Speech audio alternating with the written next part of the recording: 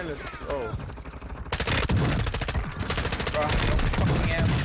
Down two.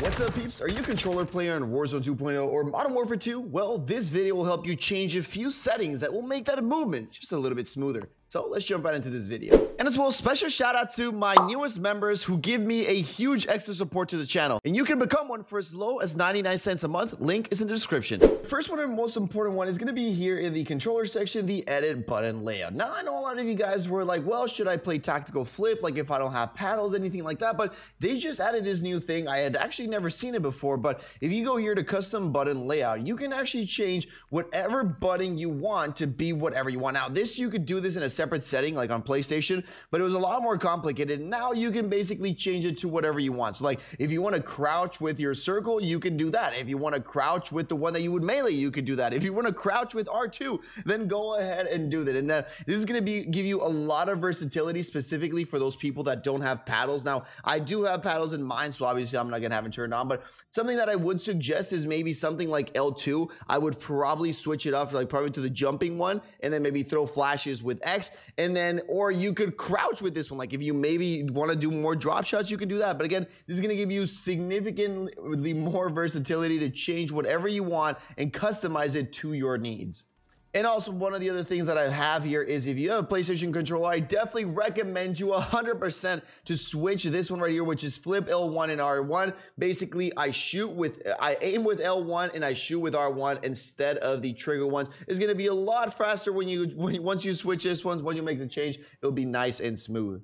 Now, obviously, sensitivity is a big part in the movement, and this is just a simple answer, right? I mean, if your sensitivity is anything less than 6, then movement will be a little bit harder. You won't be able to flick enemies. But if your sensitivity is a little bit too high, then your aim will be significantly affected. So that's why I just suggest people to find somewhere right in the middle. If you guys want a more detailed explanation on how to find your sensitivity, check the video I post in the top. Now, going on to another one right here is we're going to go to the bottom, and this one's going to help you quite a lot. This one right here called focus behavior. If you are the person that likes to run with snipers, this one's going to make it a lot easier. So usually the focus behavior is on hold, meaning that with this one right here, you have to hold it when you're with your sniper to hold your breath, right? But now with this one, what happens when we have it on toggle? Well, whenever we ADS with our sniper, I only have to click this once and the dude will be holding his breath and I can move freely and I won't have to apply pressure consistently with this thumb, making my movement in my hands just feel a little bit better with the controller. So something I definitely suggest to change. Next up, obviously automatic tack sprint has been something for a while, but I would suggest you go ahead and turn it on. Basically, this just means that whenever you move your movement up, your dude will start automatically tack sprinting. Again, similar to the hold, you won't have to hold down your joystick on this one, so it makes it a lot easier. Now here, this is some question that a lot of people have. How do you pick up things from the ground just by pressing square once?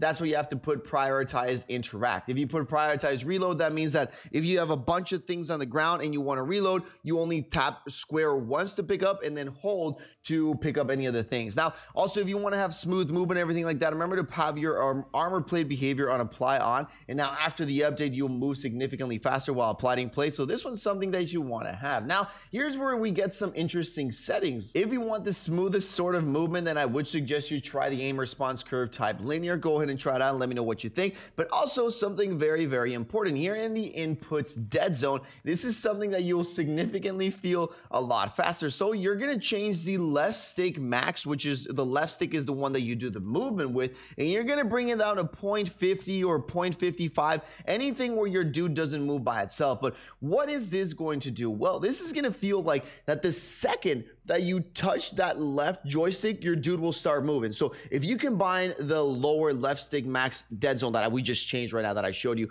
combined with the automatic tactical sprint, this is going to mean that, I mean, the millisecond that you touch this one, your dude will start automatically tack sprinting. It's something you have to get used to at the beginning because it is really weird that you barely touching and your dude starts running. But once you get used to that, you'll feel a lot faster and a lot more agile in those closer range gunfights.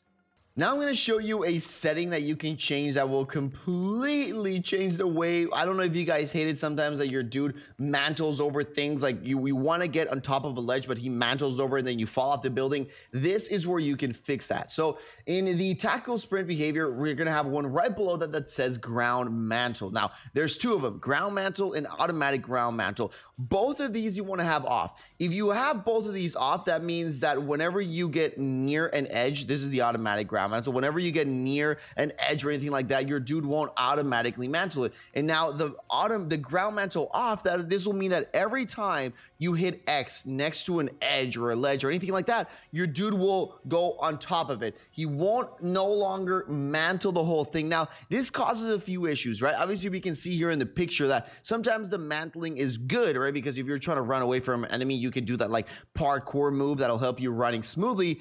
But again, in those situations when you're on top of a building or something like that, you want to press X because you want to get on top of the thing. But the dude mantles over the building. Again, there's no setting here to change that. So you'll just have to pick and choose. Again, I did have this one on because I did feel like I did mantle over a lot of things when I was running. But again, if you really just don't mind, what will happen if you don't have ground mantle on, so you have to press X, you'll go on top of the thing and you'll just have to move forward. So again, this will just be a personal preference. You just have to try it and let me know which one's better for you.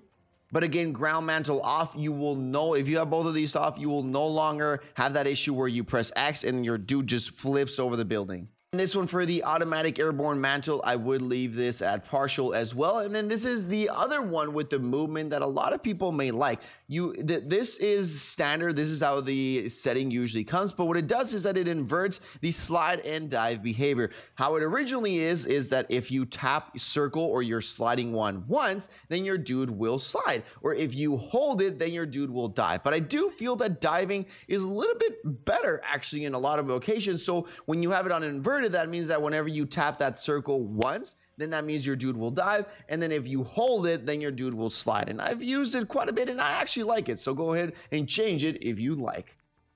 And then here all the way at the bottom, just make sure that you have sprinting door bash on, because if you don't, then you'll just get like stuck in the door, which is something that you need if you're while planing and then running through doors, anything like that. Make sure you have that one on.